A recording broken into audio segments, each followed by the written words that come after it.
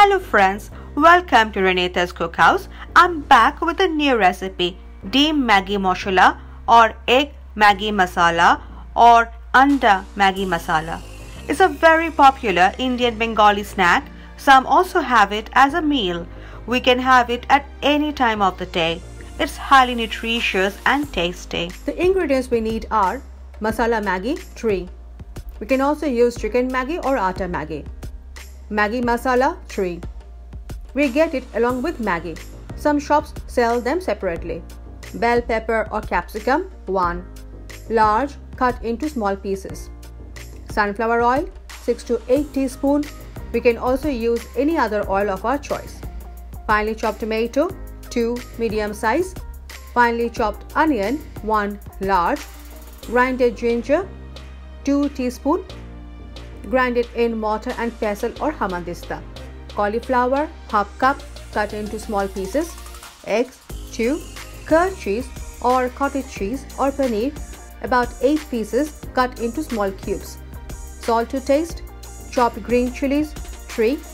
Coriander or cilantro leaves 1/3 cup. Frozen peas about 1/3 cup. I've defrosted it with water. The peas from the pods can also be used. In that case, we will have to boil the peas in water for about 5 minutes because the cooking time of the peas from the pods is more than the frozen peas. We can skip this step by introducing peas at much earlier stage of cooking. Heat about 2 teaspoons of sunflower oil in a pan. Then add the paneer and the cauliflower and saute them.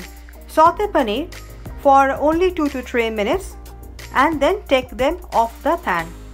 This will take off the raw smell of the paneer. If we saute the paneer for a long time, then they will become hard and chewy. We will saute cauliflower till they are brown.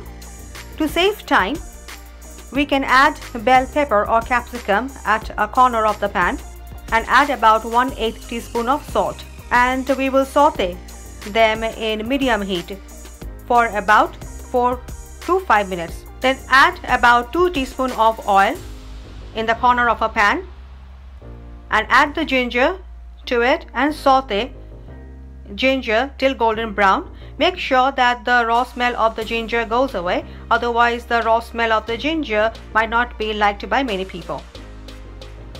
Then add about 2/3 portion of the onion and saute till light brown. Then add the peas, mix them well and cook for about 5 minutes. Then add about 2/3 tomato, chilies, cilantro or coriander leaves and about 1/8 teaspoon of salt. Mix them well and saute for about 7 to 8 minutes in medium heat and then keep it aside. Add oil if required. Then add about 2 teaspoons of sunflower oil in a pan.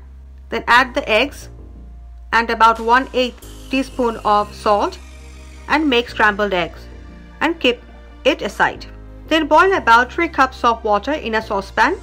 Add the Maggi masalas, mix it well and cook in low heat for about 1 to 2 minutes. Then we will add the vegetable masalas, the eggs, mix them all well and cook in low heat for about 5 to 7 minutes. Keep stirring in a movement which is from down to up. This will allow water to go under the Maggi and this will prevent the Maggi getting stuck at the bottom of the pan. Then after 5 minutes we will check the salt and the Maggi masala will have salt. So if we require more salt, we can always add at this stage. Our deem Maggi masala is looking gorgeous. It's smelling wonderful. It's a feast for my eyes. All ingredients have blended well. It has a fabulous taste. I will serve hot with some chopped onion, tomato and cilantro or coriander leaves. Please try it at home and share it with your friends and family. Please encourage me by clicking on the like, subscribe and bell icon. You can also follow me on Facebook, Twitter and Instagram. I will be back soon. Bye.